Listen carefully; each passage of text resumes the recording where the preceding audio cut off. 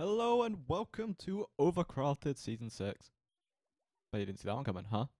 Now, I was inspired by CC's episode on here to then start recording myself. Except I'm going to be doing it a lot more casually than what I was doing in my last survival series that very much ended abruptly. Sorry about that if you're enjoying it. I just lost motivation for it at kind of a weird point in it, to be honest. But we're back with a new survival. It's not just me and CC this time. We have Overcrafted. It's currently 5 that have really played on here, but we're looking to get some more people on here and hopefully start spicing it up. Now for today, in this first episode, I'm actually going to be showing you around. I am not as poor as you may have just expected me to be. I actually do full netherite, and I'm probably the most, I guess, call it rich person on the server at this point. But I'm going to do a bit of a servatory episode, and then we might get into some stuff later on.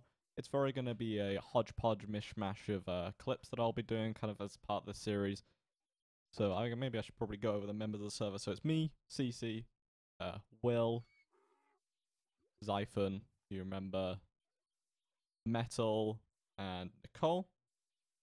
I forgot there's 6, isn't there? I'm bad at counting, apparently. So yeah, Aaron's back. And Siphon are back from the old Overcrafted days, which you might remember if you're a real long-time viewer of this channel. So yeah, we've got Kieran Nicole's bookshop. We've got Kieran's like little shack thing, which he's meant to be rotating daily. Oh, this is good. Oh, okay, remove that sign. It was rotating daily was his plan, but I guess he hasn't really done too much of it. Just kind of a little small country market style thing. Will built a nice bridge up there. Kieran built a nice tower over here. But now we have my shop, which YouTube, please don't hate me for this. We have bees nuts. Got him! Yeah. It is what it is, isn't it? It's a bee nuts. Yeah. CC edited everything about it out of his video, but he's trying to everyone's trying to boycott it because of not everyone's a fan of these. However, we are selling full bees nests with 3 bees in them, full beehives with 3 bees in them, 48 honeycomb for a diamond, full honey nests. So there's no bees in these. These are just here for the particle effect. So if you wanted a nest thing with the particles and the sounds and whatnot. Same with this one, except there's none in there at the moment. And then we have bees nuts bundles, which is the entire reason why I made this shop. I was like, you know what's a good idea? Honey in bundles, and we can call it bees nuts. And thus, bees nuts was born onto people's bases. Firstly, Nicole's base, and we have honeybees, fungal disease, axolotls under trees, house of leaves, I might freeze. How did I come up with these? Yeah, we don't talk about this. Over here at Aaron's Basin, we have a will not to do that stupid thing over again. So down here, Aaron has a little farm with farm storage, some friendly neighborhood pillagers, a small little horse pen on the side, a little storage room that looks particularly shiny with shaders, an enchanting setup with an amazing view, and is now down to pillager friends. Oh, so we're out here in the middle of the snowy mountains near spawn. And this is where Kieran lives. Out in the middle of God knows where, his base. As you see it load in. It's just over here. Very dramatic. Yeah. He has built the fort bricks of the server. You may not understand that reference if you've not watched Full Metal Alchemist, but I don't think you need to see the show to kind of get what this is. It's a giant bastion at, kind of the edge of the world. The northern fort in the middle of the snow. Now, unfortunately, as cool as this looks, this is all it is so far. We have, it is just currently a wall with not much going on. He's just been building it. There are a couple chests on the behind this wall, but other than that, this is merely a facade currently. So we'll have to come back at a later day and check it out. But it is looking rather epic in the snow. Now we are finally here at my base. Now I won't be showing off CC's or Will's base in this just because one, Will lives at that bridge, which you saw probably in like the first shot overlooking spawn. So and he just kind of has some chests up there. CC's base is currently kind of in a state where it's spoiling his next episode. So if you want to go to see his space, check him out in the description below. Anyway, on to my place. This is our starter base, which you may or may not have seen on Twitter. Yeah, it was based on the image here, done by link in the description, because I don't know the name off the top of my head. Try to do a lot of work with the detailing on the edge here. Trying to make it as kind of broken up as possible, use candles for lighting, and also making it the wood kind of look more splintered in places, and I think it turned out really well. And trying to make the custom trees with it also was a very interesting challenge of trying to get the branches kind of right, because if you look closely, they're actually just andesite walls and iron bars as the kind of smaller variant of the acacia log, so it doesn't stand out too much, and I think it works pretty well. So now moving on to the kind of the main base, as it were. This entire island, yes, shocking. Me doing an island? Wow, never heard of that one before. But yeah, so with this beach area, we've gone for a kind of Hawaiian, Indonesian kind of style theme, very traditional style houses, and structures will be kind of along this section. I'm very happy with these. Oh no, I should have remembered what the name of these were. Batak? Batak. We're gonna say Batak. If it's wrong, it's wrong. I'm saying Batak. Batak Pole House. I think that's right. They turned out really nicely. Very much with the shape and the roof. Was not the easiest roof to build. Probably the hardest I've actually ever tried to build. Over here, we have... So now this section is more based on Iceland and other geothermic kind of areas. That's the theme for my base. It's geothermic. Hence why Hawaiian and Indonesian, because those areas are kind of traditional sandy kind of... When I think of volcanoes and sand, I think Indonesia and Hawaii. That's why I went with those style buildings, and it makes sense to me. Now, trying to blend this into the Iceland theme is... Yeah, it's not really a great transition, I can't lie, because it's from sands to harsh rocks.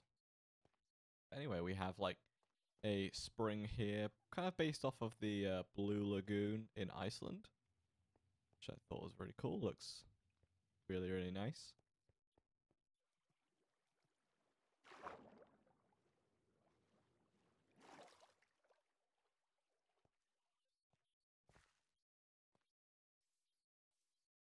I'm not sure other details to add yet, but I think I will when it ties eventually into this building, which is based on the Perlan Museum, also in Iceland.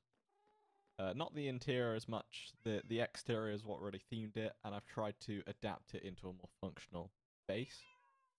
I also have cats.